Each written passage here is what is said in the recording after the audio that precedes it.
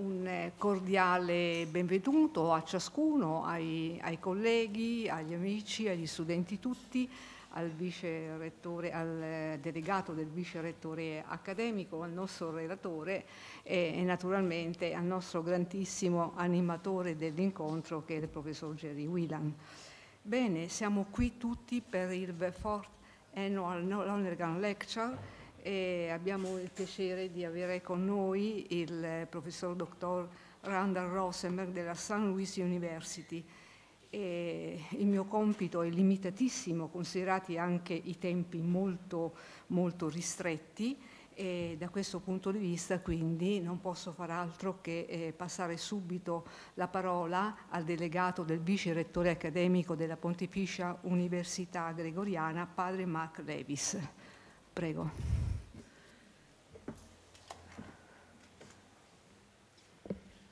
Buonasera a tutti. Anzitutto vorrei dare il benvenuto in nome dell'Università Pontificia Gregoriana a tutti voi, but it's also my great pleasure to welcome all of you, but especially Professor Randall Rosenberg of St. Louis University to this 4th annual Lonergan Lecture. He will give a lecture entitled this evening, The Desire to See God, Natural or Supernatural. Professor Rosenberg is married and he and his wife have 2 children, a boy and a girl. He is considered one of the most accomplished of a younger generation of Lonergan scholars emerging in the US today. His recently published book, The Givenness of Desire, Concrete Subjectivity, and the Natural Desire to See God, has established his reputation as a scholar of note amongst a variety of theological audiences, including Thomist scholars, theologians of Christian anthropology, and scholars of spiritual theology. I myself, as an alumnus of St. Louis University, a Billiken, gives me particular pleasure to welcome Professor Rosenberg, who teaches at St. Louis University. When I was there in the early 1980s and studying philosophy, the Jesuit scholastics in a seminar on medieval philosophy were asked if there were any Jesuits of the 20th century that merited or had the reputation of some of the medieval or 16th century Jesuits. I hazarded the guess that Bernard Lonergan might be among that number and was met with some skepticism at St. Louis University. But the intervening years, I think, have made this more clear, the importance of Bernard Lonergan. When I went to theology in Toronto in the late 1980s, the Lonergan Center there was already beginning to establish Lonergan as a major person of thought in the 20th century. The continued interest and even growth of Lonergan studies leaves me to say a word about the Lonergan Project here in the university. If you look at the webpage of the theology faculty, you will find a window called the Lonergan Project. The idea for this Lonergan project emerged 8 years ago in 2010 when Father Francis Xavier Dumortier was rector of the university.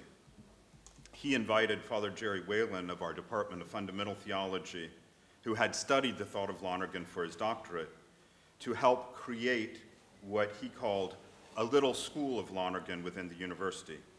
8 years on, this little school clearly exists, and for this I thank Father Whelan for his dedication to and enthusiasm for this project. In addition to this annual Lonergan lecture, we have as well a Lonergan Club here at the university, which meets monthly, and about which I understand someone else will have a word. Similarly, we offer opportunities for doctoral students at the university to consider using a Lonergan method as a base for whatever topic they are studying. For these last 2 years, our little school of Lonergan has enjoyed the support of our current rector, Father Nuno Gonçalves, and I present his apologies this evening for not being able to be here tonight because of an alternative commitment. So finally, I would like to return to welcoming Professor Rosenberg. Once again, we thank you for being here with us and helping us to launch our year-long set of Lonergan activities. May the God of our desires, both natural and supernatural, bless you, your family, and the important work that you do. Molte grazie padre Mark Levis per questo saluto personale e al tempo stesso incoraggiante e ben introduttivo anche dei lavori di questo pomeriggio. Bene, allora adesso grazie anche a padre Gerry che è sempre molto prodigo di sollecitazioni e inviti, soprattutto quando riguarda il Lonergan Club e ci fa arrivare qualche invito particolare attraverso lui o qualche altra persona che ha delegato. Prego. Ecco, sono partecipanti dell'Lonergan Club e così sono anche protagonisti di questa esperienza che si sta tenendo ormai da vari anni nella nostra Università Gregoriana, a cui possono partecipare tutti coloro che sono effettivamente interessati anche al pensiero di Loner e a confrontarsi comunque anche con altre persone su questo ricchissimo pensiero. Prego. Buonasera. Sono Stanley, una studente del primo ciclo, terzo anno, anche un membro della Lonergan Club da 2 anni. Vorrei invitarvi, coloro che hanno un interesse nei pensieri o opere di Bernard Lonergan, di andare alla nostra raduno che svolgere ogni mese. Il primo è tra 2 settimane, il 21 di novembre. Questo non soltanto per quelli che hanno interesse, ma anche per quelli che vorrebbero saperne di più sui opere o pensieri di Bernard Lonergan. Quindi è una cordiale invitazione alla nostra club che cominciamo fra poco. Grazie.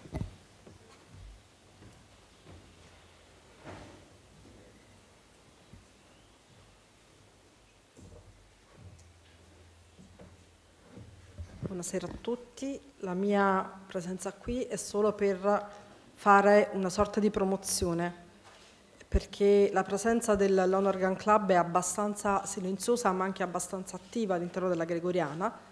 Tant'è vero che nella home page dell'università, in modo particolare nella pagina della teologia, troverete appunto una piccola casella con il nostro progetto Lonergan. Si tratta di un progetto che è ancora in fase di evoluzione, tant'è vero che le informazioni che vi troverete sono ancora essenziali, però la pagina è in fase di costruzione, quindi nelle prossime settimane troverete maggiori informazioni e maggiori aggiornamenti. Altro dato importante è l'evento che si è celebrato questa mattina grazie alla presenza del professor Rosenberg ed è un colloquio dottorale. Il desiderio appunto è quello di non celebrare i colloqui dottorali una volta all'anno nell'occasione appunto delle nostre conferenze annuali, ma di fare di questo evento un processo continuativo in cui i dottorandi di tutte le facoltà della Università Gregoriana possono confrontarsi sul metodo in teologia e sul modo in cui applicare il metodo nella stesura delle loro dissertazioni dottorali e nei vari ambiti disciplinari a cui essi afferiscono. Io auguro a tutti un buon lavoro e una buona serata.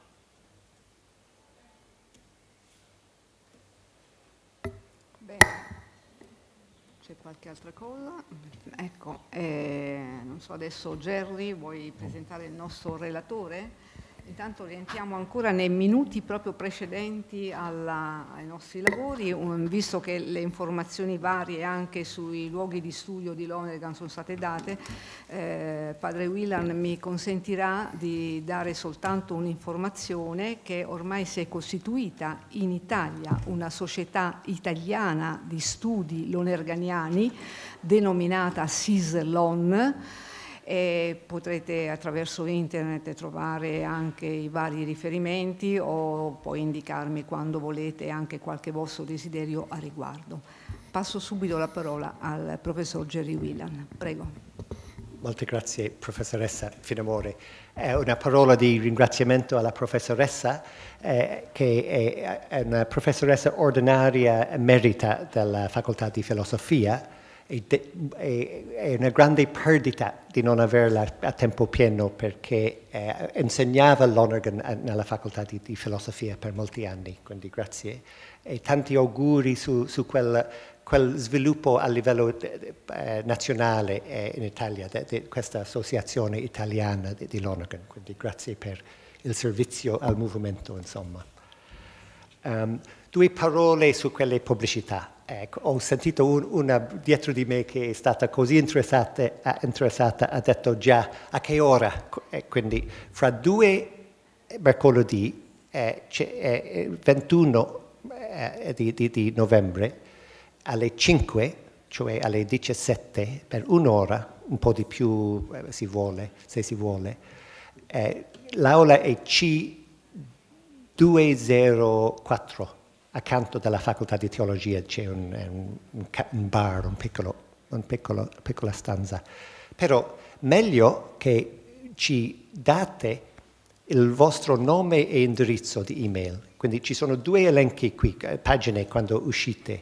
Una per il Lonergan Club, l'altro per studenti dottorali che sarebbero interessati in un incontro in seguito di quell'incontro con la facoltà di teologia questa mattina. Però per ogni facoltà nel futuro questo incontro per studenti dottorali si terrà. Grazie. Allora, avete già sentito un po' l'introduzione al professore Rosenberg. È vero ciò che ha detto il delegato del vicerettore accademico, che è fra i primi fra una nuova generazione di professori di Lonergan. Ci sono molti che, con tutto il rispetto, hanno l'età di 75 adesso, che hanno conosciuto Lonergan per caso, ma c'è un tipo di transizione adesso e fra i primi c'è il professore Rosenberg. So Randall, Professor Rosenberg is an associate professor of systematic theology at St. Louis University. He received his PhD in systematic theology from Boston College. He teaches undergraduate and graduate courses in St. Louis University. He's the author of the book, The Givenness of Desire, as you've already heard, Concrete Subjectivity and the Natural Desire to See God, University of Toronto Press. It is on sale. There's one copy of the hardback on sale, but there's another list outside that the library, the book, La Libreria, the bookstore here has a table for presentation of books on Lonergan. The cartaccia, the paperback copy of the book of Professor Rosenberg will arrive in about 2 weeks in the bookstore. So if you don't want to pay your money for the hard copy, you could sign up already now with the bookstore for the paperback. Dr. Rosenberg also edited, along with another author, the essays of Frederick Lawrence, The Fragility of Consciousness, Faith, Reason, and the Human Good. And Professor Lawrence, who is of that age I was mentioning, was our annual Lonergan lecturer 2 years ago. Professor Rosenberg also writes a theology column in a publication for the Archdiocese of St. Louis, Catholic St. Louis, and is very pastorally engaged in his parish and diocese. He is currently working on a book that draws on the work of Lonergan to develop a sapiential vision of philosophy and theology, and does so in conversation with the work of Pierre Hadot and Hadot's emphasis on philosophy as a way of life. So I won't go on, but this is his list of publications so he has much published, many articles. He is significantly one of the editors of the key journal of Lonergan Studies, Method. So with that inadequate introduction, I hand over la parola to Dr. Rosenberg. Thank you. Good evening. Can you hear me? Okay. Thank you to Father Jerry Whalen for the hospitality so far on this trip, and just very grateful to be here in Rome, and thank you for the introductions and the hospitality of the entire university community. I prepared for this trip to Rome by eating pasta and pizza for a whole week ahead of time. So I am very excited to be here. And I would also say, if I see your eyes closing during the talk, I'll assume you're meditating on supernatural and natural desires on this Friday evening. So thank you for being here. It's a real honor. De Lubac's Surnaturel was an intentional body blow to the neo-scholastic understandings of reason and grace, as well as to neo-scholastic conception of philosophy and theology and the relation between them. Its publication constituted a cultural event nearly as important as Martin Heidegger's Being in Time or Wittgenstein's philosophical investigations. Beginning with Surnaturel, along with a modified essay, The Mystery of the Supernatural, published shortly thereafter in the same year, and continuing with The Mystery of the Supernatural, the book, and Augustinianism and Modern Theology, Henri de Lubac sought to refute the doctrine of pure nature as developed by the 16th and 17th century neo-scholastic commentators. It certainly seemed that in the clash between neo-scholasticism and ressourcement, the ressourcement theology that followed de Lubac, the latter had decisively won. One might say that in light of the Second Vatican Council and the pontificates that emerged thereafter, that neo-scholasticism, whose obituary had been written, that this neo-Thomism of the Roman universities, Garrigou-Lagrange, Charles Boyer, was relegated to the dustbins of history. But as Edward Oakes, the late Edward Oakes, had noted a few years ago, this same neo-scholasticism, whose obituary has been written so many times, has now shown surprising signs of life. A generation removed from Vatican II, certain scholars have investigated the work of Henri de Lubac and have questioned whether he misrepresented the Thomist tradition. An uncritical embrace of the developments associated with ressourcement has even, some suggest, contributed to the decline of vocations, religious apathy, secularism, and the widespread dismissal of the Church's moral claims. Did not de Lubac's integration of nature and grace tend to collapse the two together, inscribing grace into nature? And did not the supernaturalizing of the natural diminish both the integrity of nature on the one hand and the surprising unmerited gift of grace on the other hand? The aim of this lecture is to contribute in some ways. I realize I'm entering into a long conversation with a deep history, but to contribute in some modest way to this conversation. Is the human desire for God natural or supernatural? In order to address the question, I proceed as follows. First, I present the systematic proposal of one example of this neo-scholastic resurgence, namely Lawrence Feingold's The Natural Desire to See God, according to St. Thomas and his interpreters. Second, in light of Feingold's challenges, I draw on resources from the thought of Lonergan and some of his contemporary interpreters to address to the natural desire for God, and 3, the supernatural desire for God. Finally, building on the categories developed in part 3 and mindful of the ressourcement emphasis on the saints, I reflect on the lives of Thérèse of Lisieux and Etty Hillesum as examples of women who manifested a desire for God in history. Feingold's challenge. And Feingold actually is a theologian who lives in St. Louis, about 3 miles from me. He teaches at our local seminary, Kenrick Seminary. Lawrence Feingold's exhaustive study stands at the heart of the reemergence mentioned above.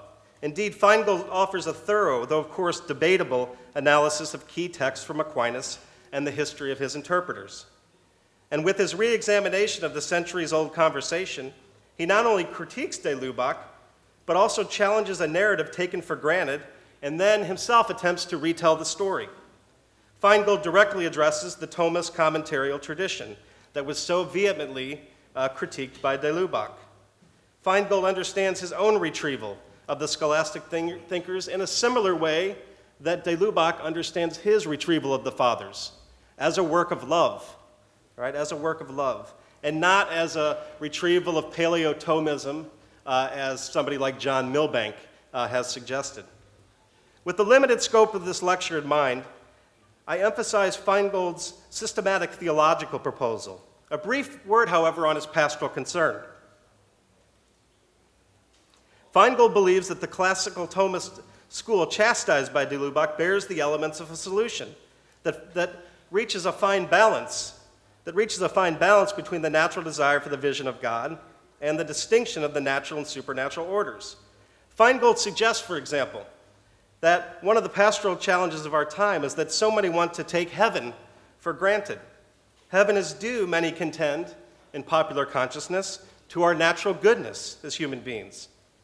This naturalization of heaven demands a rekindling, he says, of the radical wonder at the inconceivable dimension of the gift of our supernatural vocation. De Lubac's natural desire for the supernatural lends itself to exacerbating this pastoral challenge. The fact that human beings are not intrinsically ordered by nature to the vision of God, but only by grace, better manifests the humility of the spiritual creature, whose nature is coherent and conceivable without the gift of the supernatural, to which it nevertheless stands uniquely open, and which alone will give it an absolutely perfect beatitude. At the end of his work, Feingold proposes a framework for understanding the human desire to see God. These four states of the desire for God offer the resources, he says, for more adequately analyzing the relation between nature and grace, and focus on the transformation of this desire from the natural to the supernatural plane. The following constitute, in summary, the four states of the human desire for God. This might make your head a little dizzy, all these terms here, but we shall see. First, for Feingold, we possess an innate desire for our connatural end, that is, to know and love God through the mirror of creation. For Feingold, this follows from the very nature of our spiritual faculties. This is not an act, but simply the relation of the spiritual faculties to their proportionate end. This desire is innate, and he says unconscious. Second, on the second desire here, St. Thomas, according to Feingold, demonstrates the existence of a naturally elicited desire for the vision of God's essence. Feingold infers that this desire is conditional without the aid of revelation and actual grace. The object of this natural desire is simply essential knowledge of the first cause. This requires prior knowledge of the existence of God. Hence, the desire is elicited and conscious. So once we have a knowledge of the existence of God, then a desire is elicited to know God. Third, the elicited and conditional desire just described is transformed into an unconditional desire for the vision of God through knowledge of God's promise and revelation, together with the aid of actual grace. This desire reveals an act of theological hope that presupposes the reality of faith. The object of this desire is seeing the Trinitarian God face to face. The resulting acts of hope and charity lead us to seek baptism, by which we receive an abiding inclination directly for the vision of God through the gift of sanctifying grace. Finally, the fourth state is the supernatural habitual inclination for the vision of God that results from sanctifying grace. This state consists of the theological virtues of hope and charity. This habitual inclination is present whenever a soul is in the state of grace. It is independent of knowledge and thus unconditional, and is based on the proportionality, Feingold says, between grace and glory. Right? So what he says, the kind of four steps, if you like, of the human desire for God. There is much to engage here. For now, it is pertinent to capture the heart of Feingold's claim. The natural desire to see God is not sufficient to order us to our supernatural end. This requires the virtue of charity, which flows from sanctifying grace, both supernatural realities that make us partakers in the divine nature. In short, Feingold's challenge is to work out systematically the relationship between, as I say, the natural desire to see God, the habit of charity, and sanctifying grace. Lonergan on the natural desire to see God. I now retrieve key aspects of Lonergan's thought, mindful on the one hand of the Lubacians, the followers of de Lubac, their legitimate concern with the concrete and the historical, and on the other hand, of the call of many Thomists to affirm a more substantive account of nature. In light of the eros of the mind of the concrete subject, Lonergan's account of nature in scholastic terms, and in his more dynamic and scientifically influenced account of emergent probability, respond to both of these challenges. Nature, after all, doesn't come to grace first with deficiency, but as plenitude. And I take that idea from the Toulouse Dominican, Gilbert Narcisse.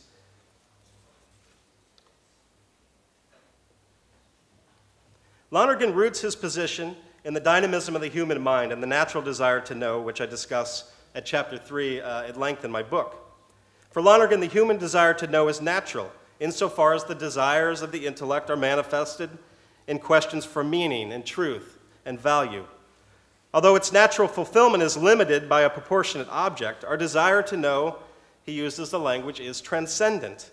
It is unlimited and hence wants to know everything about everything, ultimately being itself. When we affirm that God exists through our natural knowledge of God, we seek to understand this affirmation with the question, what is God? In this sense, we have a natural desire to know God. Still, the best that natural reason can attain, according to Lonergan, is the discovery of the paradox, that the desire to understand arises naturally, that its object is the transcendental, ends, and that the proper fulfillment that naturally is attainable is restricted to the proportionate object of the intellect. This natural desire includes God and can only be fulfilled supernaturally in the beatific vision. In sum, I highlight 3 consonances between Lonergan and Feingold. First, Lonergan's accent on the pure desire to know corresponds in some ways to Feingold's first state, the innate ontological inclination to know the causes of things and by extension to know and love God in the mirror of creation. Second, Lonergan's argument about once we know that God exists, we ask the question is elicited, what is God? And that question is based on our knowledge of God's existence, corresponding to Feingold's second state, the naturally elicited desire to see God. Third, Lonergan's accent on the paradox and disproportionate fulfillment correspond to Feingold's emphasis that the beatific vision exceeds the limits of what is due to nature. Lonergan then does not ultimately fall into the trap of confusing innate desire and conscious desire as de Lubac seemed to have done. For Lonergan, Thomas Aquinas' concern is not with pure nature, but with the intelligibility of this world order. Regarding de Lubac's worry about pure nature, Lonergan presents a nuanced response. He affirmed de Lubac's concern to point out that God created natures and that these natures are embedded in a concrete world order. He believed, in accord with de Lubac's later position, that a world without grace is a concrete possibility. Nevertheless, he suggested that the concrete possibility of pure nature is not a central doctrine, but merely a marginal theorem. Lonergan's position seems more consonant, in my judgment, with Jean-Pierre Tourelle's privileging of the term integral nature, okay? Natura integra, over pure nature when referring to Aquinas' position. Integral nature preserves both the gratuity of grace, all right, both the gratuity of grace and the kind of autonomy of the natural order. Lonergan spent a significant amount of time in his early academic career coming to grips with the complexity of Thomas Aquinas' theology of grace. As he gratefully acknowledged, the years spent reaching up to the mind of Aquinas changed him profoundly. Lonergan's first treatment of nature in the scholastic context concerns the explanatory role it plays in conversations about grace and freedom. To state it in summary form, without nature, one is only left with a grace-sin dialectic. The category nature made possible a more rigorous articulation of grace as both healing and grace as elevating. No one doubted that grace was a free gift from God beyond the desert of the human person. The difficulty was to explain why everything was not grace. The pivotal moment was Philip the Chancellor's formulation of the idea of the supernatural habit. With his theorem of the supernatural, Philip did not posit simply the supernatural character of grace, but also the theoretical validity of a line of reference termed nature. Affirming both the natural desire to see God and the supernaturality of its fulfillment in the beatific vision raises a question about human ends. Does the human person have two ends? One natural and the other supernatural. In terms of the recurring debate over the duplex ordo, Lonergan affirms the language of two ends for the human person. The human natural end is an imperfect and analogical knowledge of the divine essence, and the human supernatural end is the beatific vision. I will suggest later other possible language to get at a similar reality. The distinctiveness of Lonergan's argument as it relates to nature resides in his rejection of a particular way of framing the debate, namely a static essentialist view of the world. Static essentialism, in Lonergan's view, conceives finite natures as prior to the world order. It is the static essentialist view that resides at the root of the two-story conception of the universe associated with 16th and 17th century neo-scholasticism brought to light by de Lubac. The two parts of the world order in this view are imagined as kind of distinct and separate. Instead of envisioning, as Lonergan does, a positive relation whereby the higher part subsumes the lower, retaining the intelligibility of the lower by perfecting it, there is simply the negative relation of non-contradiction. The relationship between the natural and the supernatural and the natural is constituted in this view, the two-story view, as a kind of just by non-repugnance.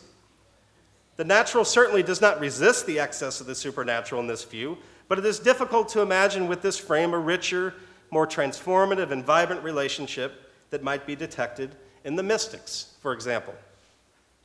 In contrast to static essentialism, Lonergan's open intellectualism, the second column there, offers an account of a unitary, dynamic cosmic world order that exists prior to finite natures.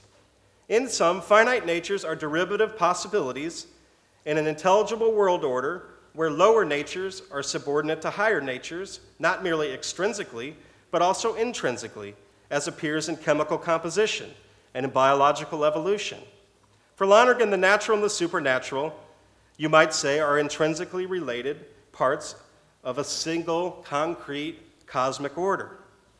Lonergan's explanation of the world order in terms of emergent probability represents his transposition of Aquinas' account of contingent being into the terms of the complementarity of classical and statistical procedures of empirical science. Emergent probability yields not a universe whose laws could be theoretically deduced according to some iron necessity, but a universe of emergent probability open to the rhythms of limitation and transcendence and constitutive of the dialectical tension between essential and effective freedom, human freedom.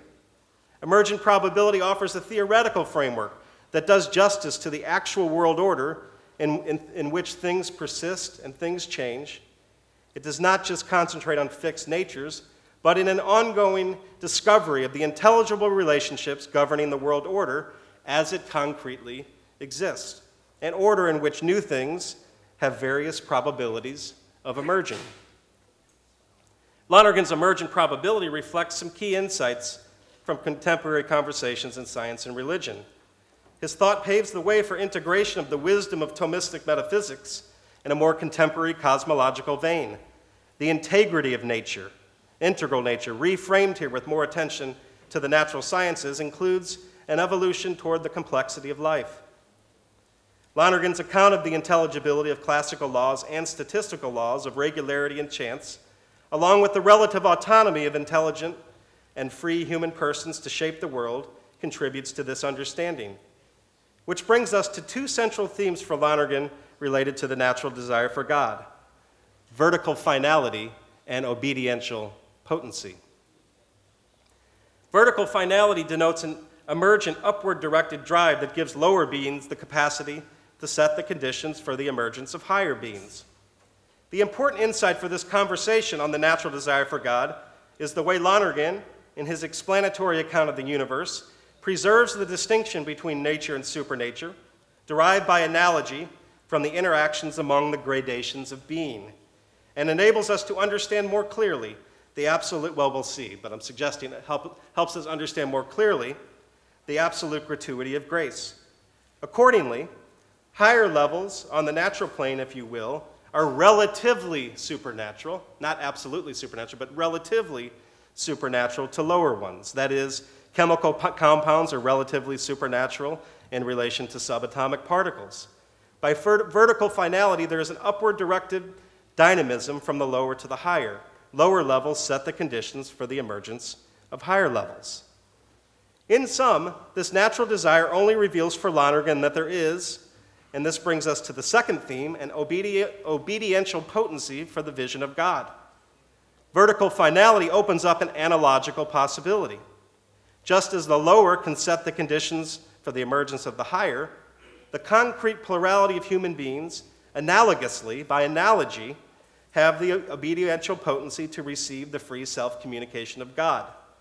Grace does not annihilate our upward directed drive to understand, to judge, and to choose, but fulfills such a drive with a disproportionate, absolutely supernatural reality. The supernatural, then, is not, in some ways, not extrinsic, but is a really integral part of the concrete world process. Lonergan's explanatory framework concerning the intelligibility of the world order helps to elucidate, as Raymond Maloney has argued, de Lubach's insistence on the human desire, the orientation of the mind to the beatific vision. Lonergan's framing of the issue in terms of the concrete world order, emergent probability, vertical finality, obediential potency, responds to de Lubach's emphasis on concrete, historic human nature. If we consider the emergence of the supernatural, Maloney says, not according to classical and necessary laws, but according to statistical laws and schemes of probability, then one can retain the intelligibility de Lubach was reaching for while disowning any intrinsic and necessary ordination of the natural to the supernatural. Lonergan on the supernatural, and the icon you see here is Lonergan and the Trinity, contemplating the Trinity. If the natural desire for meaning and truth propelled by the erotic drive of the mind orients us to desire God's essence, do we also possess a supernatural desire that orients us to the beatific vision? What shape might this take if we acknowledge the shift in emphasis from a natural desire for God conceived within categories of scholastic faculty psychology to the variety of ways the question of God arises in intellectual, moral, and religious dimensions of our concrete lives? Does the language of supernatural desire itself indicate an extrinsicist account of the relationship between the natural and the supernatural? An extrinsicist account of nature and grace tends to depict the relationship between the natural and the supernatural as if there were one set of desires over here, hermetically sealed off from another set of desires over there. The supernatural is presented as superimposed, as a kind of artificial superstructure or arbitrary imposition on the real or the natural aspirations of the human spirit. That's a kind of caricature, but I just wanted to make the point that way. To this end, I respond to Lawrence Feingold's challenge to develop an alternative model that develops the relationship between the natural and the supernatural in a non-extrinsicist way, but that gives priority to the language of Aquinas, especially an account of the supernatural habitual inclination for the vision of God resulting from sanctifying grace. This analysis continues to integrate, as was the case in the previous section of the lecture, the work of Lonergan and some of his contemporary interpreters, in order to transpose the elevating habits of sanctifying grace and habit of charity into the interpersonal language of being in love. And in a related manner, this section draws on the Trinitarian four-point hypothesis to envision, you might say, this supernatural being in love as a grace participation in Trinitarian life. Sanctifying grace and the habit of charity, articulated in terms of being in love, are not extrinsic to, but permeate and shape our most intimate loves, I suggest. Feingold's trenchant critique of de Lubac should not be read as an embrace of extrinsicism. Some have accused him of that, and I think it's just wrong. The two-story metaphor obscures, Feingold says, the unique interrelation between the orders. In a clear rejection of extrinsicism, Feingold submits that the two orders cannot be sealed off from one another, since human nature has a specific obediential potency to receive the beatific vision.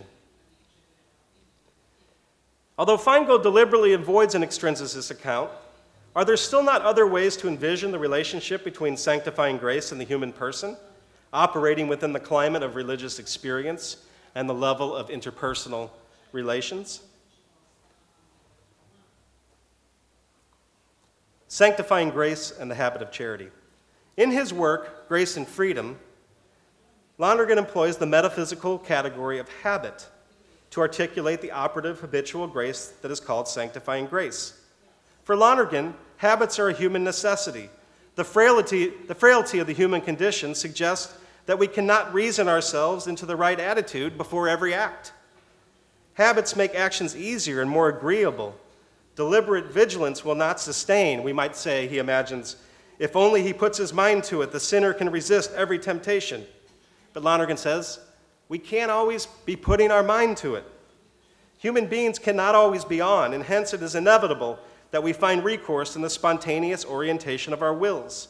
A life of flourishing rests on the kind of habitual orientation that shapes our desire, the desire that orients our inquiring and knowing and choosing and loving. The human will, as Lonergan notes, does not swing back to perfect equilibrium of indifference with every tick of the clock. Present orientation tends to be determined by past operations, though not absolutely determined. All right, so we had the human condition there. How does he respond to that? This change agent is what Lonergan, following Aquinas, calls sanctifying grace. For Aquinas, different kinds of grace are correlative terms, operative and cooperative, habitual and actual, sanctifying and gratuitous. The kind of grace that Lonergan has in mind is operative grace. God acts in us without us. Habitual grace, or sanctifying grace as habitual, abiding habit, giving us new powers for action. And finally, sanctifying. It makes us holy and unites us to our ultimate end.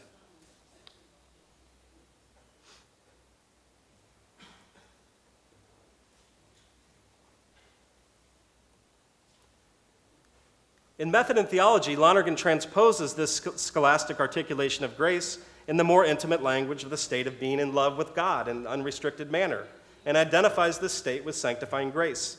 This state does not result from the human initiative. It is a conscious and dynamic state of love and joy and peace, along with the other fruits of the Spirit. For Lonergan, this state is conscious without necessarily being known or fully grasped.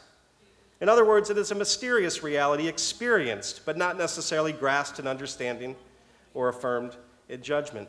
This unmeasured love is attractive and fascinating, awe-inspiring and holy. It is a gift we are possessed by and grasped by. If the language of sanctifying grace speaks of a permanent change in the inclination or the spontaneous orientation of the will in a more metaphysical fashion, this new language speaks of, quote, a new horizon in which the love of God will transvalue our values, and the eye of that love will transform our knowing.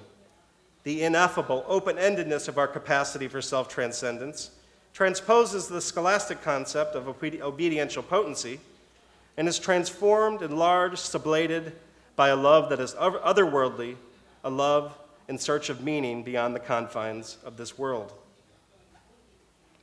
Lonergan's identification of sanctifying grace with being in love with God in an unrestricted manner prompts us to ask about the habit of charity, identified, as we just saw, in Lonergan's early treatment of grace. The Aristotelian framework on which a Thomistic theology of sanctifying grace was based required a distinction between sanctifying grace and the habit of charity. Sanctifying grace was considered entitative, rooted in the essence of the soul, while the habit of charity was accidental, rooted in the potency of the soul. When one is attempting to transpose these distinctions from a metaphysical context to religious interiority, one must ask whether this distinction survives. It could be that sanctifying grace and the habit of charity appeal to the same reality in our conscious experience. Lonergan even admitted that his identification of sanctifying grace and being in love with God is a kind of amalgamation of sanctifying grace and charity. But following Bob Doran, Doran maintains the distinction in order to avoid a retreat into undifferentiated common sense about interiority, and for its systematic explanatory power in providing a hypothetical understanding of how it can be true that we do indeed enjoy distinct created relations to each of the three uncreated divine persons as terms of these relations. So a little bit more on Trinitarian theology. The four-point hypothesis, the Trinitarian structure of the supernatural. In the four-point hypothesis, Lonergan and Doran identify grace as a set of created participations in the supernatural life of God. Grace, in other words, possesses a distinctly Trinitarian structure. The four-point hypothesis identifies four absolutely supernatural ways of imitating God through a created participation in the divine relations. Guided by the logic of contingent predication, these participations do not constitute a change in the divine relations themselves, but do create a real, created participation in the divine nature.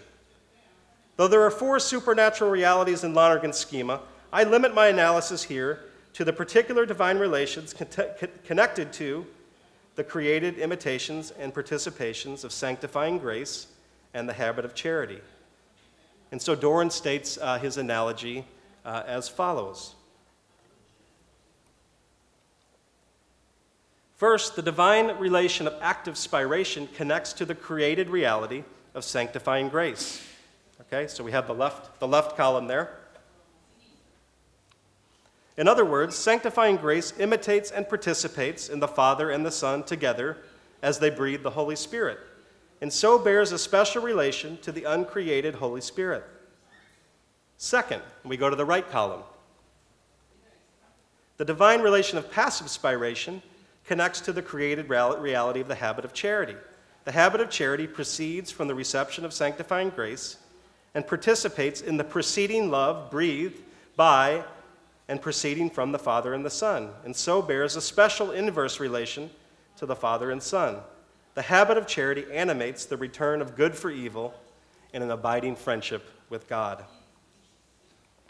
The shift to interpersonal relations, new relation to the same end. Sanctifying grace and the habit of charity directly relate to the lecture's theme of supernatural desire, or as I will re-articulate in a minute, the elevation of human desire to a new, created, supernatural relation to that end. Scholars have debated the question of how sanctifying grace ought to be articulated in a more methodical theology, a theology grounded in the conscious operations and states of the existential subject. The metaphysical terms provide a fruitful and much-needed control of meaning. For Doran, the key to this transposition is a more explicit treatment of the level of interpersonal relations. When marked with self-transcendence, this level includes the love of intimacy, devotion to the human community, the reception of God's love, and the return of love for God and charity. The distinguishing character of this level is not the supernatural as opposed to the natural, but a concern with the other, with the presence of the beloved in the lover. This interpersonal level makes possible the conscious relation between the conscious subject and the other with whom the subject is in love. This level of interpersonal relations is constituted by self-gift, the very handing over of one's central form to the determination of another in love.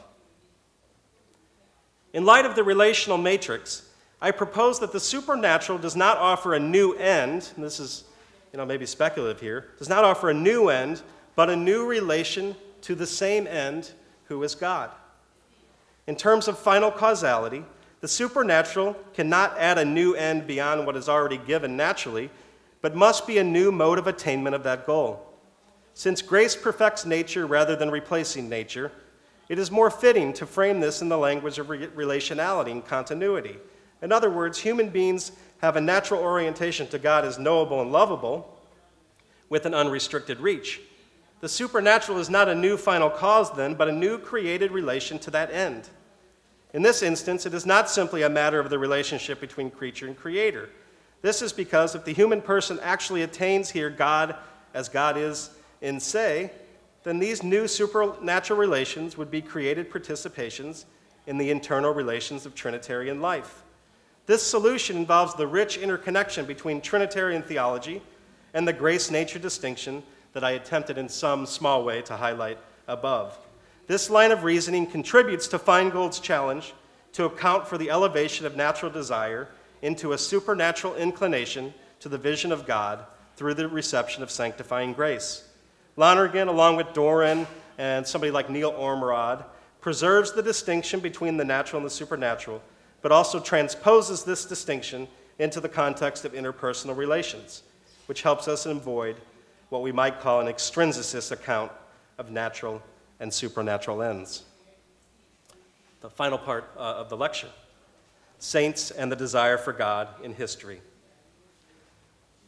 In Love Alone is Credible, Hans Urs von Balthasar quipped that, and I quote, "Lovers are the ones who know most about God.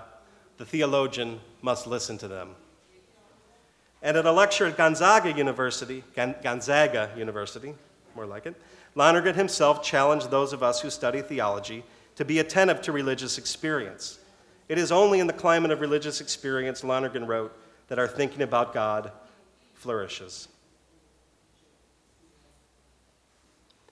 Imitation of the Trinity and the metaphysics of holiness. First, a bit of explanatory ground. I am suggesting here that the working of grace in history is a matter of created imitations of and participations in the divine relations. To be an image, Imago Dei in history involves an active reception of divine grace, a participation in Trinitarian relations. To develop a more explanatory account of holiness rooted in Trinitarian categories, I build here briefly on Lonergan's Trinitarian theology, discussed in the previous section. The basic assumption is that the call to holiness is a historical expression of our participation in and imitation of the divine nature. The four types of holiness that correspond to the divine relations and the created participations in these divine relations are simple sanctity. Do you see the right column up there? Corresponds to sanctifying grace. Apostolic sanctity corresponds to passive spiration, the habit of charity. The saint as sage corresponds to what Lonergan talks about as the secondary essay of the incarnation, the human nature of Jesus, the indwelling of divine wisdom. And finally, saint as mystic, all right, corresponds to the beatific vision. I focus here on simple sanctity, sanctifying grace, and apostolic sanctity, the habit of charity. All right, so the first two on the column. This constitutes, in short, an emphasis on being on the receiving end of unqualified love and the invitation to love in an unqualified fashion in return. This is exemplified by a return of good for evil, which is present wherever the gift of the Holy Spirit has been gratefully received, however anonymously. So active spiration and sanctifying grace, simple sanctity. So if you recall that, and I'll just talk on this in a second, that active spiration corresponds to being in love with God in an unrestricted manner. So in terms of sanctity, we might think of these as an emphasis on the consoling, complacent love, an invitation to rest in the love of God and to be transformed, being on the receiving end of God's love. Passive spiration, habit of charity, apostolic sanctity, and these are just models, right?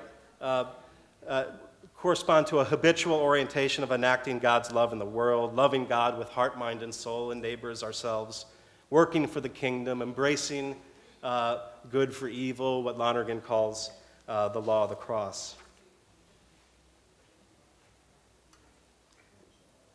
Therese of Lisieux, love in the heart of the church. One of the dominant images of Therese, technically known as St. Therese of the Child of Jesus and the Holy Face, is the little flower. It seems to me, writes Therese, that if a little flower could speak,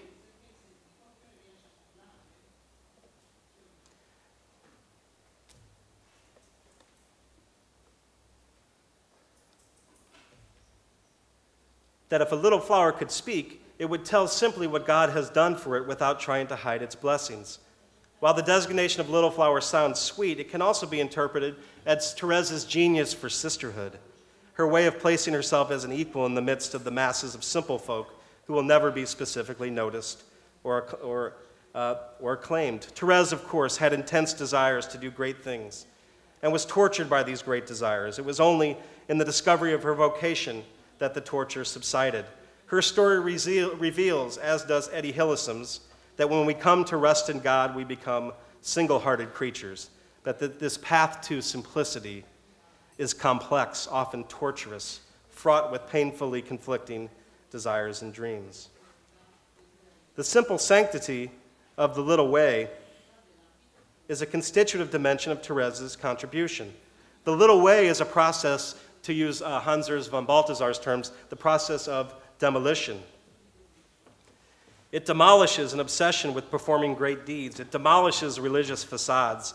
The living flame of love sends the saints to spread the fire, not to be dampened by bourgeois Christianity. Therese was a fighter by nature, fearless and assertive, which explains her devotion to St. Joan of Arc, about whom she wrote poetry and even penned a play. Therese's battle was to rid Christianity of the temptation to assert one's own greatness. She was, therefore, skeptical of ascetical practices that seemed to aim at human perfection.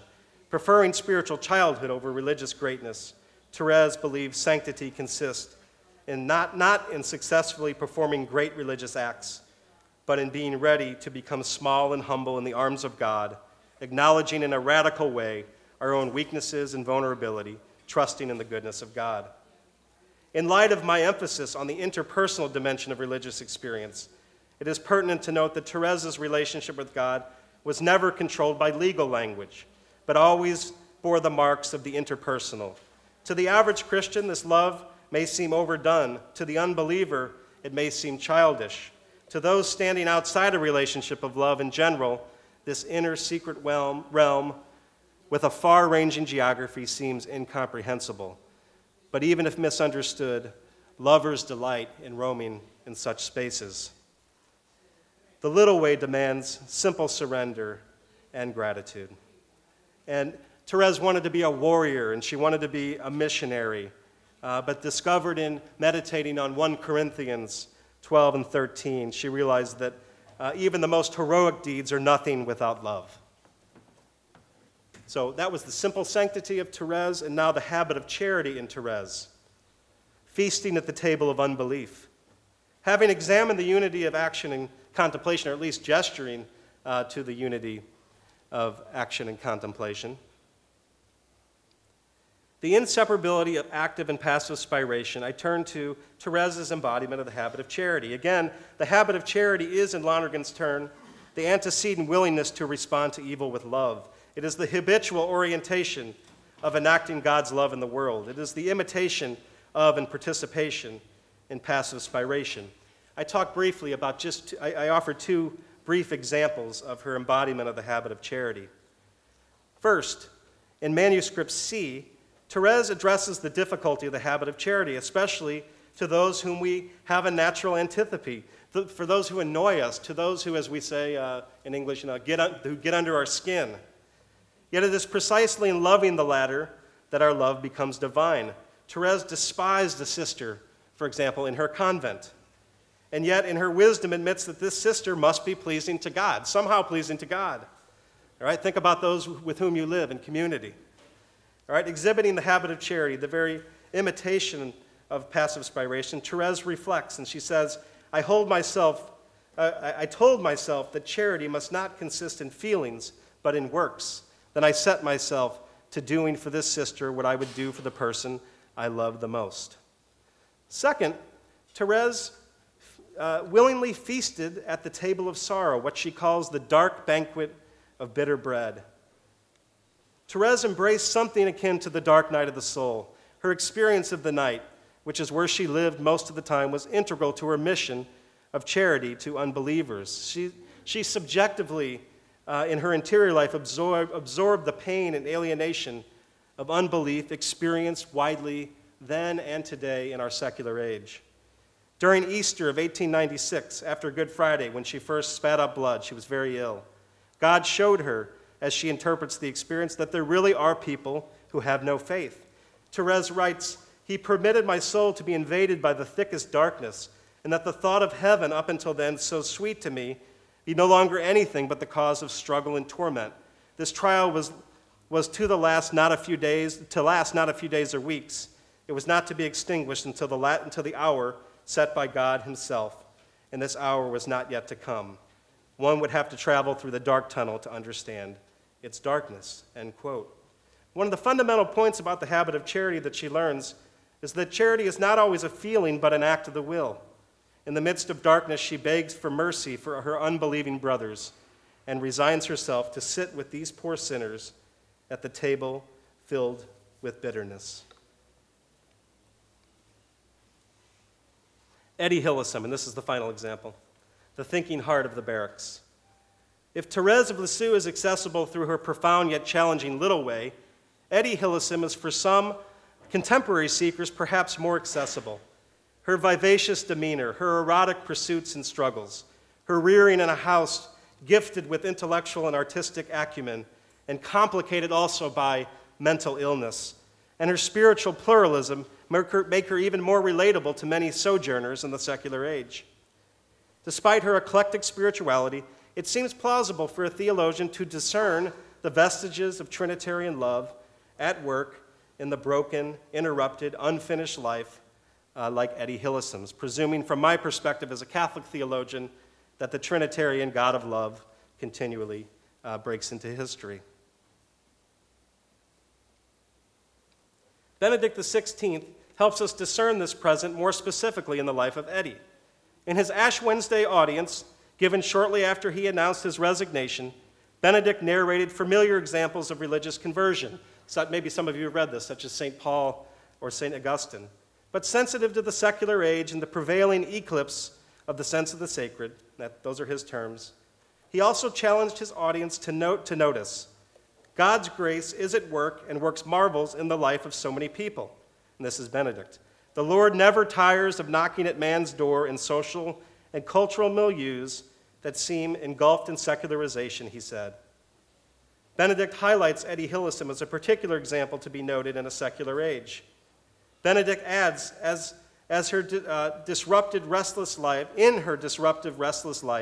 she found God in the very midst of the great tragedy of the 20th century, Shoah, the Holocaust. This frail and dissatisfied young woman, transfigured by faith, became a woman full of love and inner peace, who was able to declare, and I quote, "I live in constant intimacy with God." So the little way of Eddie, the quest for simplicity and contemplative rest in God. It is possible to discern in Hillesum's journals something akin to the simple sanctity of Therese. It is not altogether obvious that she understands the God to whom she refers over 400 times in her journals as the God of Judaism and Christianity. Still, as time progresses, and as the Jewish situation in Amsterdam worsens, Eddie develops a more intimate, loving relationship with God. We witness a transition from her speaking of God in the third person to an I-thou encounter. In a letter from Westerbork, Eddie recounts her journal entry from the very afternoon to her friend Tide. "You have made me so rich, O God. Please let me share out your beauty with open hands. My life has become an uninterrupted dialogue with you, O God, one great dialogue." This loving rest in God is captured by a key image in her journals, very powerful image, that of kneeling. Eddie described herself as the girl who could not kneel, but who would later become a kneeler in training. The girl who could not kneel, but learned to do so on the rough coconut matting in an untidy bathroom. Such things are often more intimate than even sex, she says. The language that animates these passages, thou and kneeling and love and intimacy, expresses the kind of relationality that marked Lonergan's later emphasis on being in love. In the place of continually anticipating the future, which began to take on for Hillesum a sense of doom, that she would be part of the mass extermination of Jews under Hitler, she continually reflects on the meaning of the quotidian and the beauty of love. She says, "Every minute of this day seems one great gift and consolation, a memory I shall carry within me as an ever-present reality. What matters are the concerns of daily life."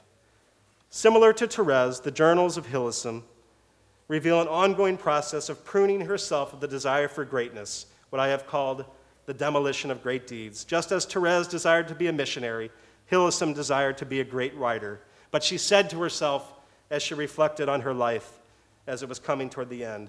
Wash your hands of all attempts to embody those great sweeping thoughts.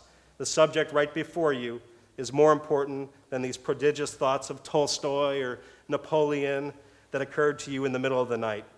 And the lesson you gave that keen young girl, she was a tutor, a Russian tutor, that keen young girl on Friday night is more important than all your vague philosophizings.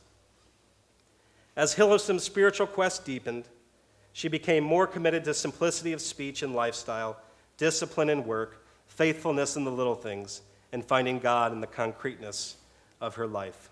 Sometimes she said, I longed for the convent cell, with the wisdom of centuries set out on bookshelves before me. There I would immerse myself in the wisdom of the ages, but then she comes back and says, no, it's right here in this very place that I am called to live out my way. Finally, the habit of charity, a balm for all wounds. Hillesum's contemplative being in love with God, her imitation of and participation in active spiration, is connected to her love and care for others in a dire moment of history. In what way did Hillesum embody apostolic sanctity? Well, I offered two examples. One is she cared deeply for those who were suffering. She desired, she said, to be a balm for all wounds and a thinking heart of the barracks. And so she spent time in the camps willingly caring for others. Second of all, she exemplified the habit of charity in her return of good for evil. It seems possible to discern a key dimension of the habit of charity, all right, or what we might call the law of the cross, or the wisdom of the Sermon on the Mount, the command to return evil with love. While there are many legitimate moral responses to mass atrocity, Dietrich Bonhoeffer is an example of a different way. Hillesum's little way of fighting against hatred embodies the habit of charity in history. One finds a kind of pruning of herself away from envy and hatred. For example, she writes, "It is the problem of our age. Hatred of Germans poisons everyone's mind. I had a liberating thought that surfaced it in me like a hesitant, tender young blade of grass thrusting its way through a wilderness of weeds. If there were only one decent German, then he should be cherished despite the whole barbaric gang. And because of that one decent German, it is wrong to pour hatred over an entire people." And so I conclude. I have argued in this lecture that Lonergan's thought bears the resources for responding to the Lubacian emphasis on the concrete and historical nature, you might say, on the one hand, and on the neo-Thomist call to develop a more substantive, ontologically dense understanding of nature on the other hand. I have proposed a particular response to the question of whether the human desire for God is natural or supernatural. In response to Feingold's important challenge, I have argued as follows. While the natural desire for meaning and truth orient one to desire God's essence, the supernatural gifts of sanctifying grace and the habit of charity constitute a new relation, a habitual inclination to the same end, the fullness of Trinitarian life. Resonant with the Ressourcement tradition's emphasis on the saints, I offered the lives of Therese and Eddie as a way of witnessing to the human desire for God and the habitual inclination to the fullness of God in history. Thank you.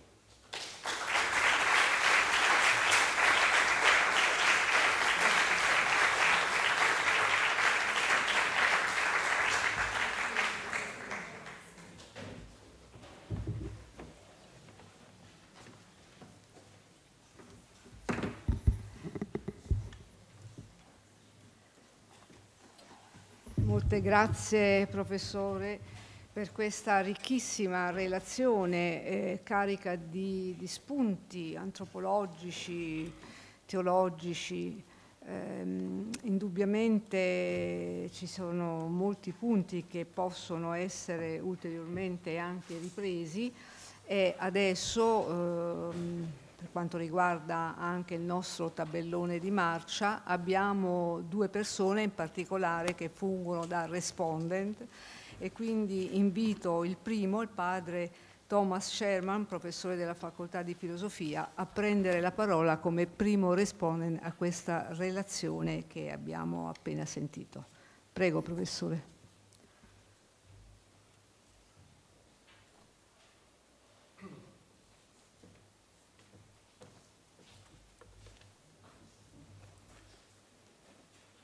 Thank you, Professor Rosenberg. Your paper was very rich. I don't pretend to try to address all your points, even most of them. In fact, what I'd like to do is I'd like to focus on two issues. First, I'd like to look at Feingold. Feingold gave us these 4 states of natural desire for God, and he states in his the first state of human desire that we have a desire to know God that is innate and unconscious. Now I want to offer some critical comments on that first state. Notice Feingold is using, or claims he's using, Aquinas for these 4 states.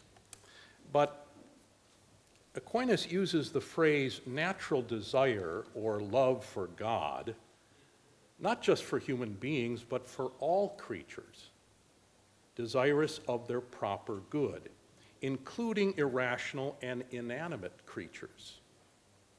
I will forego citing the passages in the Summa.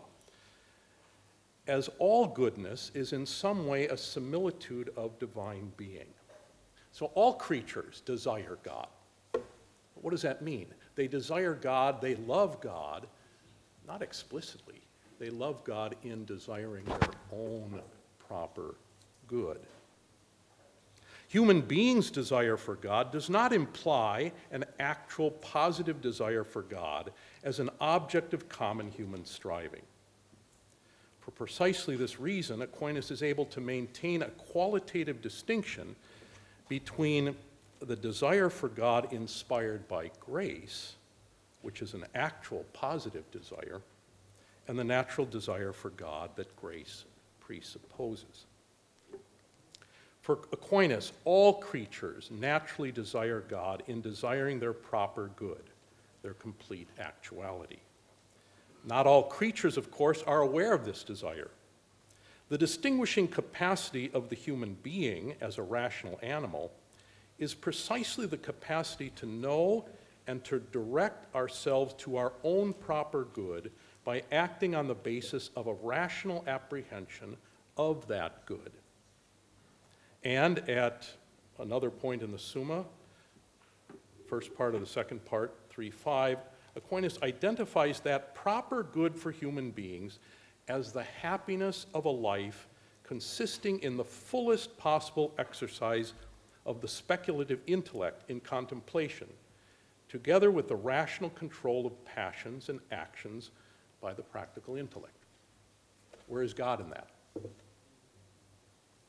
Yet, Aquinas also says our fundamental intellectual desire for intelligibility ensures that, properly understood, human happiness consists in the direct vision of God. Aquinas is not being inconsistent here. As intellectual creatures, we human beings naturally explicitly desire our own happiness or fulfillment. And once we are able to come to know that God exists, we can have an explicit desire to know.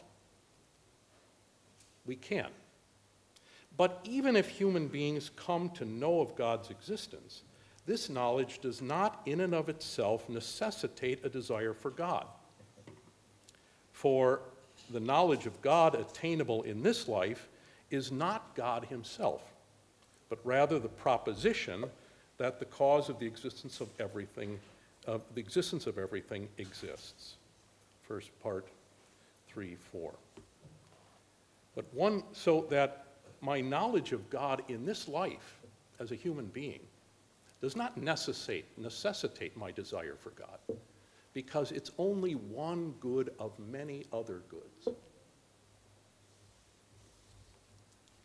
According to a faith perspective, God reveals himself beyond what human beings can naturally know of him and offers human beings the grace to accept that revelation and to live accordingly. But even from this faith perspective, the grace of faith needed to accept God's supernatural self-revelation can be refused. If accepted, the grace of faith enables human beings to recognize that their original natural desire for happiness was potentially the desire for the beatific vision. Only in retrospect, from a faith perspective, can we say this. But this takes a supernatural faith perspective. Without that perspective, what can be affirmed of the object of natural human desire is happiness or human fulfillment, however that happiness is understood. For as a matter of fact, not everyone recognizes that happiness, even true happiness, can only be found in the vision of God. And consequently, not everyone desires this true happiness. For Aquinas, these people are mistaken in what true happiness consists in, but they are not mistaken about what they really desire: the happiness of a life of power, or fame, or riches. So for Aquinas, humans have a natural desire for happiness, but this desire is not explicitly a desire for God.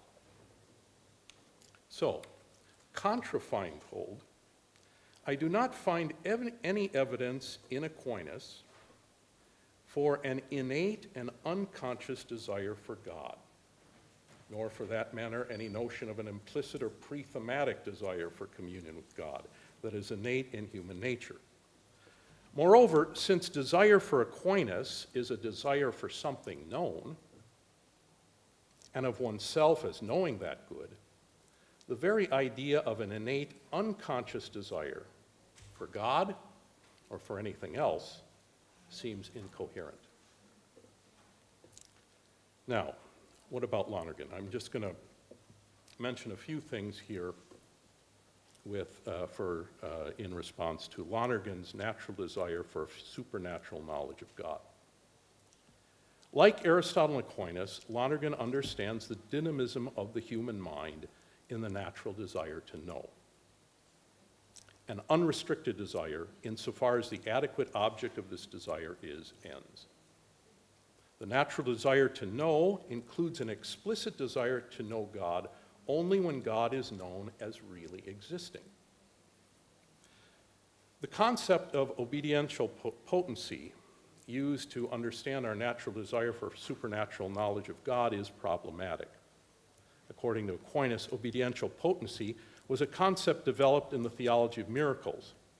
In this original context, the creature is purely passive, God acting on it in the way he wills, in whatever way that is not repugnant to its nature.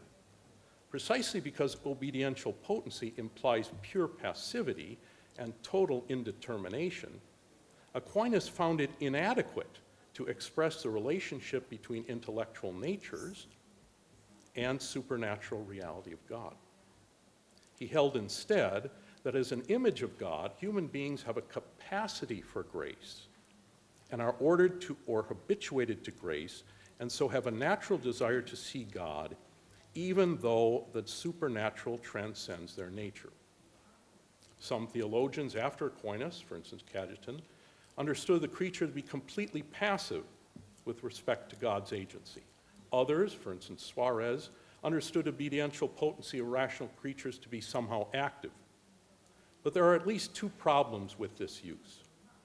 If we take obediential potency to be passive, we risk understanding the relationship between the supernatural and the natural in purely extrinsic terms, not respecting the nature of grace as presupposing and perfecting nature.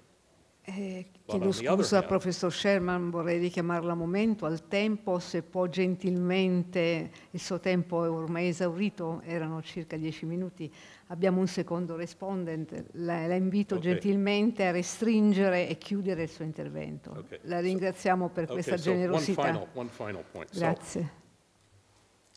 Two final. Moreover, an idea of innate natural desire to see God would require an account of why such a desire seems absent in the writings of pre-Christian thinkers, such as Aristotle and Confucius and Lao Tzu, and denied by many agnostics and atheists.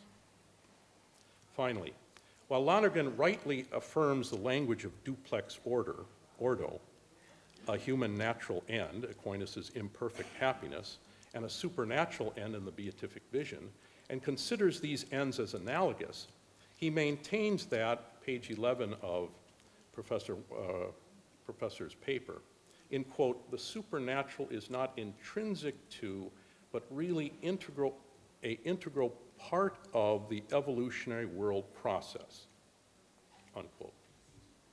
His use, Lonergan's use of emergent probability with respect to an alleged natural process to understand the relation between the natural and the supernatural, vertical finality, appears to threaten the traditionally understood double gratuity of grace by naturalizing grace as an evolutionary process.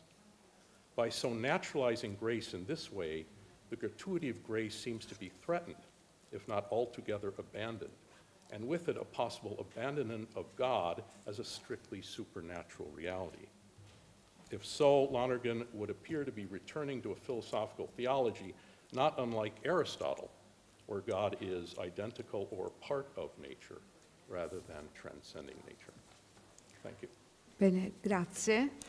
E adesso daremo la parola al padre Paul Rai, direttore dell'Istituto di Spiritualità dell'Università Gregoriana, poi dopo il relatore avrà modo anche di riprendere la parola dopo. Good evening. Il desiderio di vedere Dio, naturale o soprannaturale, by Professor Randall, S. Rosenberg of St. Louis University, is a solid research paper having the length, the breadth, and the depth of philosophy and theology, neo-scholasticism and ressourcement theology, and the insights of Thomas Aquinas, Henry de Lubac, and Lonergan. It is a fascinating paper having the deeper understanding on the key aspects of Lonergan's thought. The paper is logical, cohesive, and spiritual. It concentrates on the themes of reflection in progress and the challenges not faced yet from the writings of Lonergan. The paper starts with the fundamental research question: is the human desire for God natural or supernatural? To address that question, the author proceeds the following: the systematic proposal of new scholastic resurgence, analyzing the resources from the thought of Lonergan. Then this follows the natural desire for God and the supernatural desire for God. Finally, building on the categories developed, he reflects on the two saints. And so, dear friends, there is a flow like a river from the beginning to the end of the paper. In the first part, Tom has already questioned a certain dilemma of accepting the first point, and so I leave it aside. In the second part of the paper, the author rightly brings in the key aspects of Lonergan's thought, mindful on the one hand of the Lubacians' legitimate concern with the concrete and historical, and on the other hand, of the call of many Thomists. In that way, he has compared well. For Lonergan, the human desire to know is natural, insofar as the desires of the intellect are manifested in questions for meaning, truth, and value. It is also transcendent insofar as the adequate object of God is ends. The author without doubt agrees with Lonergan that the natural desire includes God and can only be fulfilled supernaturally in the beatific vision. I have come across this even in the Oriental theology. For example, in the Bhagavad Gita, Arjuna is trying to get the beatific vision from the grace of Krishna himself. He is asking for, and Krishna reveals the beatific vision. It is something very much connected with the Oriental and Occidental theological pattern. The author concludes with the three consonances between Lonergan and Feingold, on which I have, on the third part, I have certain things to clarify later.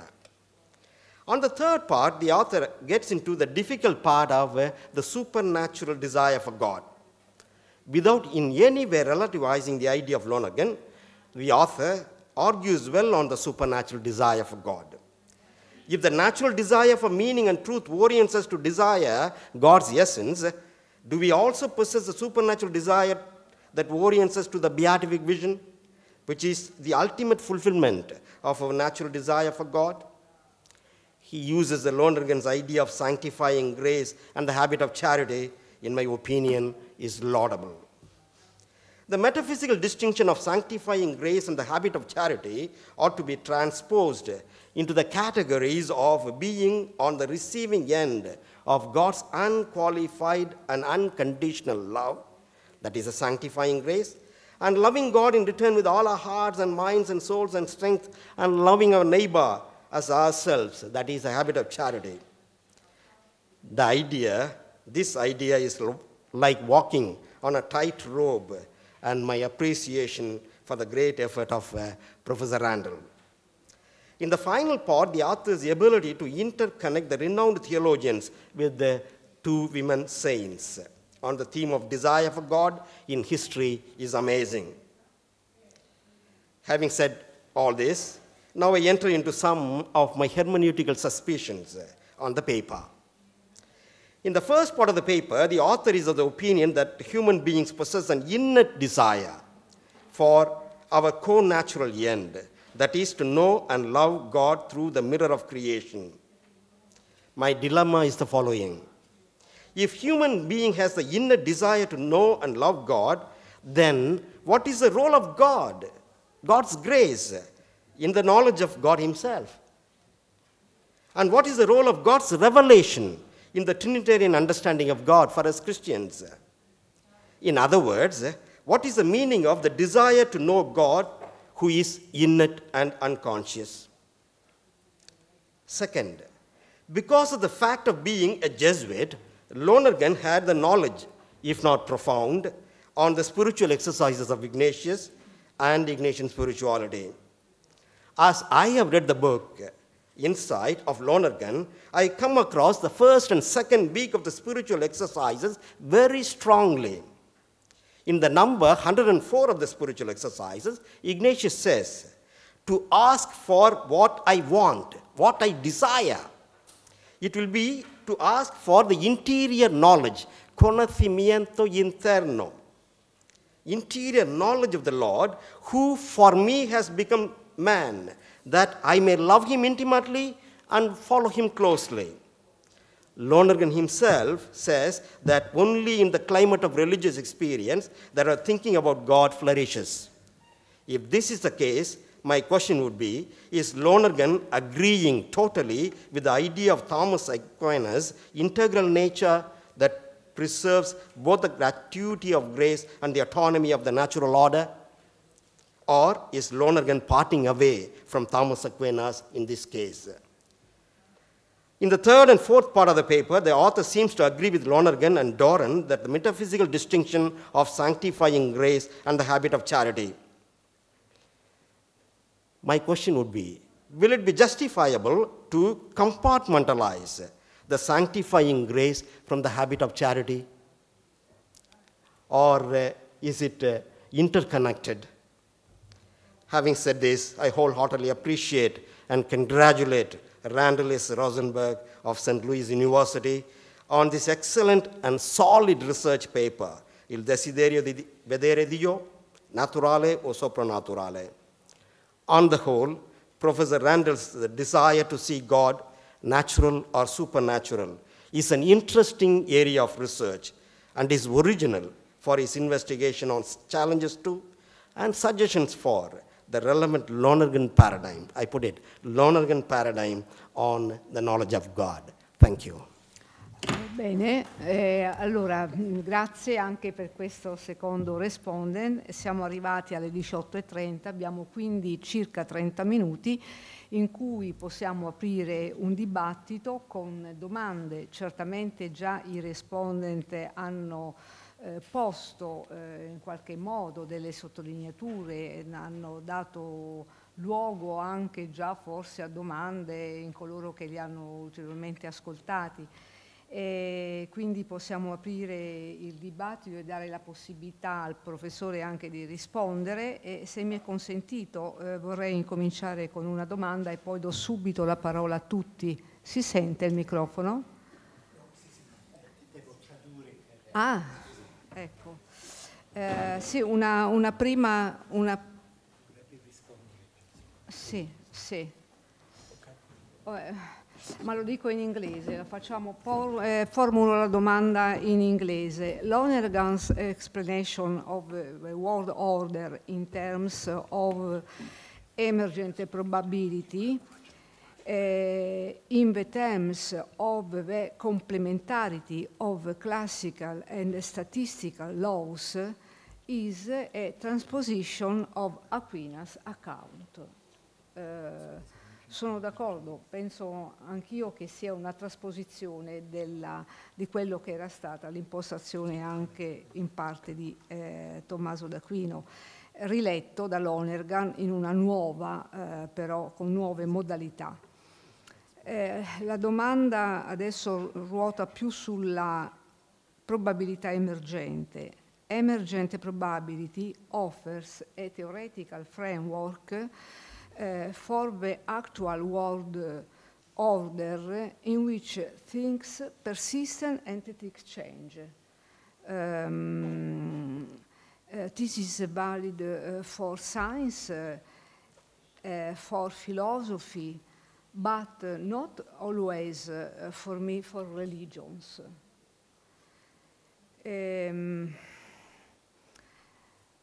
Today we have an evolution towards complexity and life, and also there is the desire of personal autonomy in intelligent and free human person. For you, what is the possible, better theological approach in the Church? Thank you.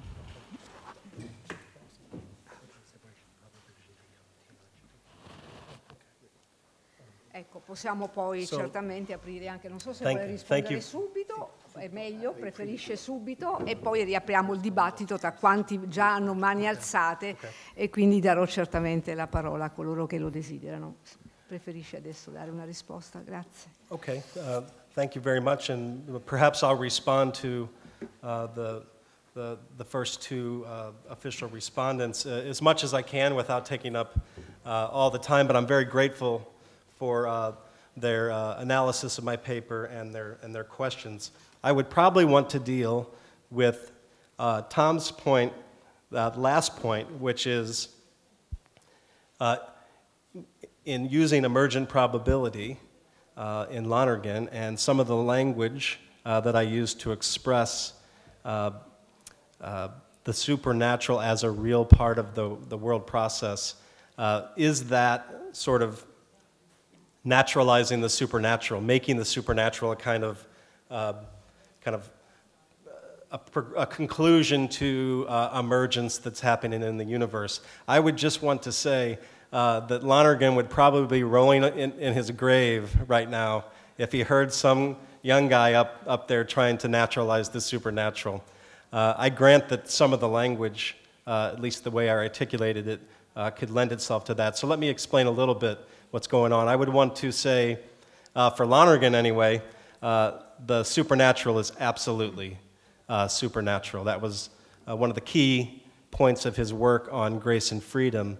And even in Insight, which is primarily, if you've read it or you looked at it or you skimmed it, it is a philosophy book where he gives this analysis of the human person, emergent probability, a proof for the existence of God, among other things. And then he deals at the end with the mystery of evil. And at the end, he offers what a kind of heuristic solution to the problem of evil. And what he offers is basically the theological virtues. that the solution to the problem of evil in this philosophy book are the virtues, faith, hope, and charity. And he clearly says in there, they're a supernatural solution to the problem of evil. In relation to, of course, the natural, as he outlines in the book, but without certainly blurring the lines, he would not say that, of course, the theological virtues are natural. So I want to clarify that, and I appreciate his point. Now, what might make then some uneasy is, when I say that the natural or the supernatural is a real part of the world process, I'm kind of giving a nod to de Lubac. In this concrete universe as it is, the concrete world order, the intelligibility of the world order, there is a kind of relative supernatural. Okay? And Lonergan it was very important for Lonergan to use in systematic theology what he calls natural analogies, analogy from nature. So in Trinitarian theology, we have the psychological analogy for the Trinity, the process of the inner life of the human person as a kind of analogy for how God can be three in one. In a related way, what I was doing there is suggesting that one can discern in the concrete universe, or that Lonergan suggests, a kind of relatively supernatural, right? That the physical is relatively supernatural to subatomic particles and so forth. And then he takes that kind of natural analogy and uses it as an analogy. And with an analogy, of course, you have similarity, but you have ever greater dissimilarity. So he says, only by analogy, then, can we think of the human person as having the capacity to receive the self-communication of God. That in some ways there's a fittingness in retrospect that we can discern in the universe without saying that it was necessitated and without losing the supernatural, disproportionate fulfillment of our natural desires. I also want to say that I agree in large part with Tom's, a lot of his analysis of Aquinas. I was always a little uneasy with Feingold's use of the term unconscious, and I take him I take Feingold to mean really that the second desire up there, the naturally elicited, once we know that God exists, then we want to know God through his essence, as really his summary of the natural desire for God portion of his argument. But with the first desire, unconscious, innate, I think he's just trying to say, without even knowing it, the human person possessing spiritual faculties as we do are sort of oriented to our end, who is God, even if we're not conscious of that or know that. Lonergan, and I would add a part that I deal with in the book, but I think there was already enough in the paper, as you probably experienced. He does talk about that the natural desire for the human being is to wonder, and wonder drives us to ask questions for understanding and judgment. And so it's a big leap to just say, well, because we wonder, that's God. And so Lonergan would say, we desire to wonder, and we desire to know the truth of things, and that it's not explicitly, or it's only implicitly a desire for God, because we want to know everything about everything. So he makes a distinction in another writing between implicit objects and explicit objects. All right, it's only an explicit desire for God once we know God exists. And so Lonergan, in another essay that I did not quote in this paper, talks about that pretty explicitly. And I think that might respond a little bit to Tom's concern that he so eloquently voiced. In terms of the second paper, the second set of comments, very grateful for a faithful summary there. Perhaps I can just note a few things on the Ignatian influence on Lonergan. There's a story that I really don't know all that well, but it's passed around in Lonergan circles, that Harvey Egan, the Jesuit, who writes on mysticism and spirituality in Ignatius, and Karl Rahner, was given a presentation, and Lonergan was there, and he was talking about the Ignatian elements of Karl Rahner's work. And that was in the late 70s, I believe, yeah? And Lonergan had this moment where he was saying, wow, I mean, I also am very Ignatian now that I hear these points being made. So I guess I would suggest, I think the Ignatian was sort of in his bones, was part of his formation, influenced his thought, but I think there's a lot of work to still be done on connecting Ignatius and Lonergan, or the Ignatian elements of Lonergan. Some have done so, some have, and I know Jerry is working on a theme, one of these themes now, Ignatius and Lonergan. But for example, the second and third times of election in Ignatius. I think you could link in method and theology, where Lonergan talks about a judgment of value that's rooted in affect and resting sort of affectively, would correspond to feelings of consolation and desolation in the second order of election. But that the third time of election, where it's quiet and there isn't a lot of affectivity involved, would correspond to Lonergan's judgment of fact, you might say. So I think that's just an example where you have, I think, inherent in some of Lonergan's work, key Ignatian themes that could be reflected on a little further. Yeah. Thank you very much for your answers.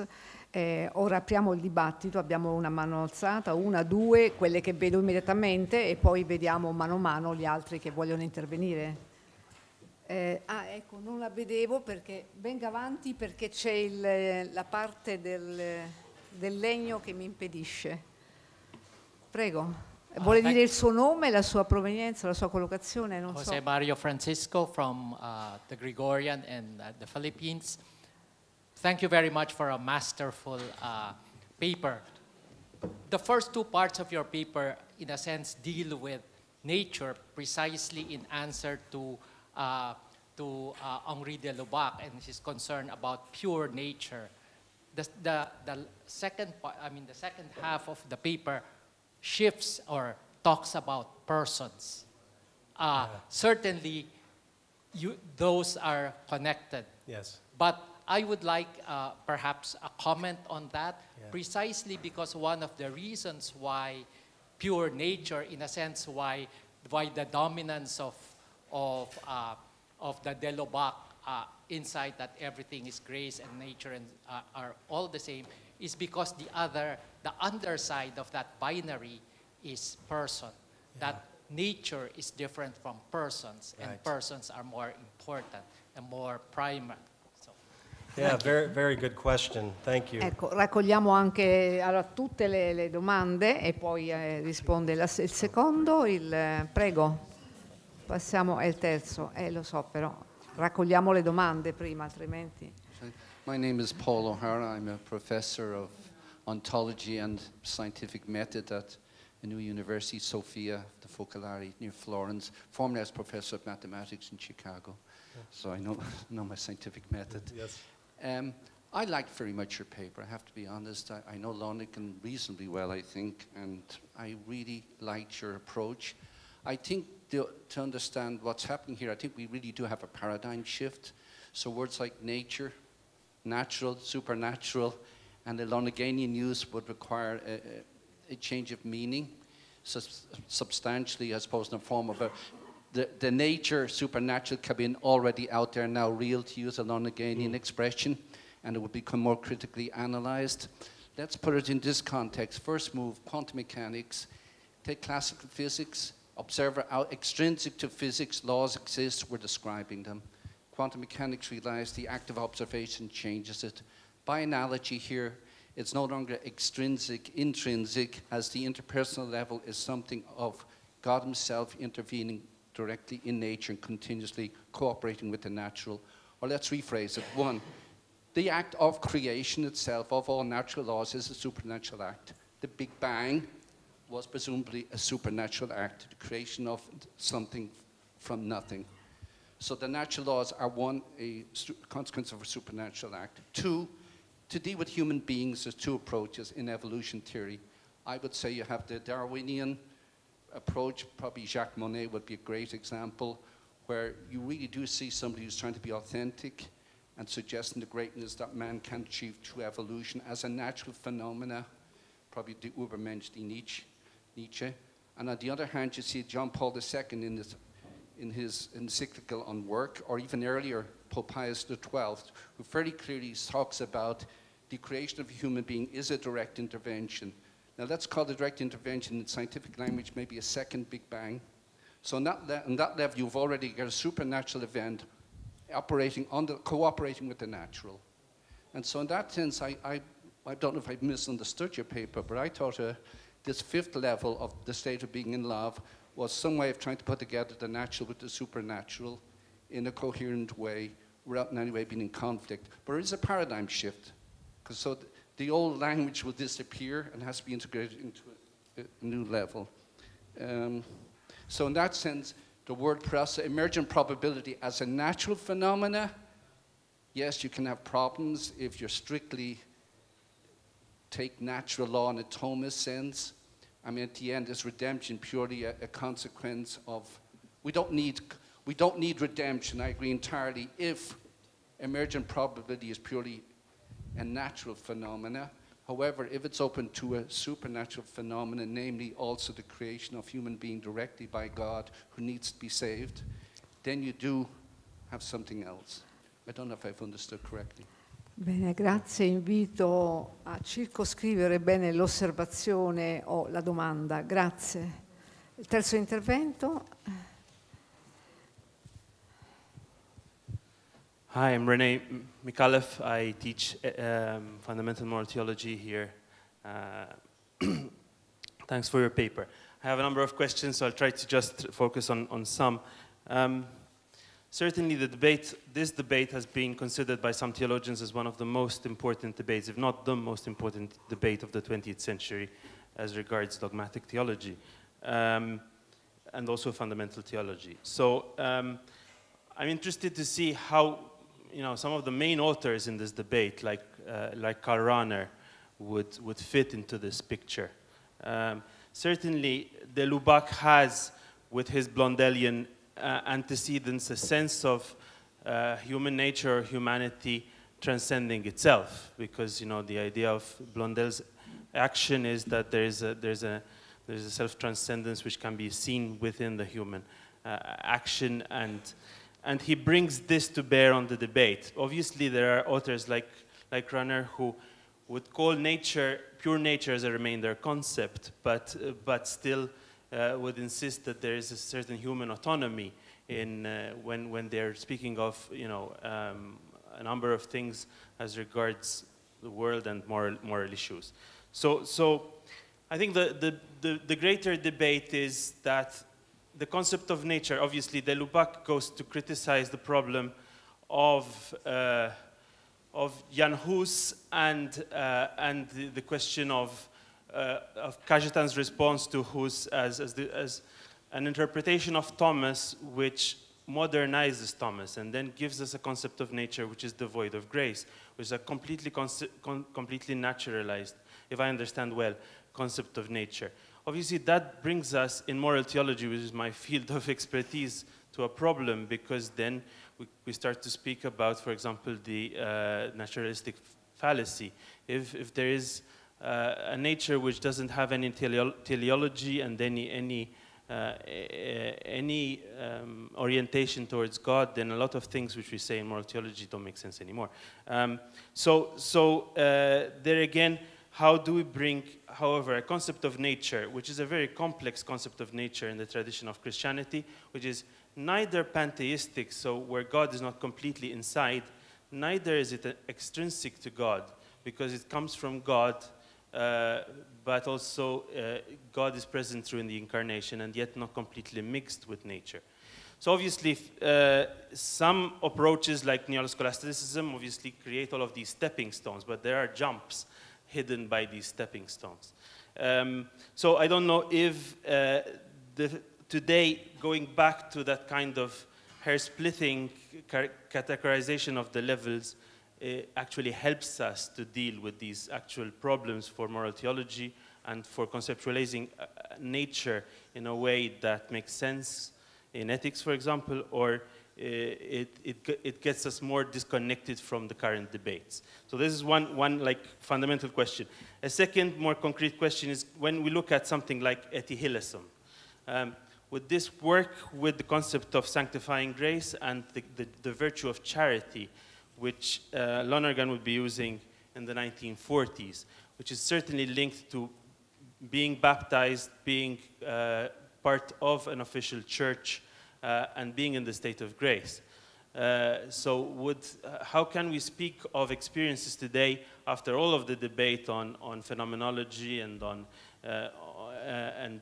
hermeneutics of human experience, going back to these categories which seem to impose a structure on the interpretation of experience, which may not be the structure which comes out of what people actually experience, and which is not maybe completely coherent with the pneumatology which comes out of the Vatican II. Bene, diamo senz'altro la parola al professor Rosenberg e poi vediamo, non so il tempo che ci sarà o meno, ma stiamo un po' verso la fine. Magari sinteticamente in brevely. Okay, well, thank you. Excellent questions, difficult questions, challenging questions. So I'm very grateful for them. The question on person and nature, I think it's a very good question. De Lubac often talks about concrete historical nature, and that's one of the difficulties that many of the Thomists in this debate are raising to him, that it's a very sloppy use of the word nature, because persons are concrete. Nature isn't concrete in that sense. And so I think it's an important part of the debate. So I wanted to say that first, that a part of what I was trying to do in the book is retrieve Lonergan's understanding. He says we can talk about nature in a kind of, something, how does he put it? Nature as, I can't think of, in a classical sense, but we can also talk about nature as concretely operating. And so it's difficult to see how that parses out. So that's part of what I was just trying to wrestle with. How do we talk about a kind of transcultural human nature dimension of the human person, while at the same time recognizing the human person as a historical being in time, subjectivity with a narrative and a history. So I was playing with that tension in the paper. So I think the Thomists are right to call de Lubac out on the kind of fluid use of the term nature. And what I was trying to do was offer an account of concrete subjectivity. All right, so want to get at the concreteness and the historical dimension of the person, while also affirming a kind of transcultural set of operations that has persisted throughout time, that human nature possesses. So that's an inadequate answer, but I'll stick with that for now. In terms of the paradigm shift, I guess in a way it is a paradigm shift. I don't have any pretense to be, I'm going to go to the Gregorian and launch a new paradigm for theology, but I think to me the challenge is Lonergan's challenge, citing the 19th century encyclical Leo XIII, what's the name? It's escaping me right now, where we advocates Thomism and Aeterni Patris, thank you. To be at home in the old and the new. And so part of what I see myself doing in a very limited way is really taking, say, the older distinctions of nature and supernature and the different distinctions of grace very seriously, very important for the tradition. But then how might we transpose or sublate those, and by sublate I mean sort of preserve those distinctions and elevate them or transpose them into a newer context where I'm trying to be more attentive in at least an initial way to what scientists, some of the currents of science and how science speaks of nature. And your point about Darwinian and then John Paul II approach, yeah, I don't begin to touch that here, and I think the more we get into the weeds on that question of nature, those questions will have to be parsed out further. But I think there is a kind of paradigm shift that takes into account the development that we find in phenomenology on you say the interpersonal or the intersubjective, as you mentioned, to sort of transpose these terms into a more interpersonal, intersubjective approach that at least I think has borne fruit in philosophical and theological thinking, the kind of interpersonal, relational dimension of human beings in relation to God. And that's why looking at somebody like Therese or Eddie, I think is helpful. I think the point about imposing some of this theoretical frame on Eddie, I mean, to be honest with you, I've really wrestled with that. And some have suggested that she didn't understand herself according to that, kind of operating according to that language. And to impose that is to get in pretty, I don't know what the right word is, difficult territory to make those claims. And so I would say that what I was trying to do, well, maybe it didn't seem modest, but a kind of just speculation in light of, say, the pontificate of John Paul II and Benedict about the Holy Spirit working outside of the ecclesial milieu, and as best as I can. And I started working on Eddie Hillesum before I found the Benedict homily where he talks about her, and I think, wow, he's thinking along similar lines right here of discerning the work of the Spirit in Hillesum. So it's a kind of speculation about the work of God in history, and I am a little kind of aware that it's maybe much easier to think about these things with Therese, but nevertheless, with even my uneasiness, the baptism question, it seemed plausible from a Catholic perspective to try to discern the work of God in a life like Eddie.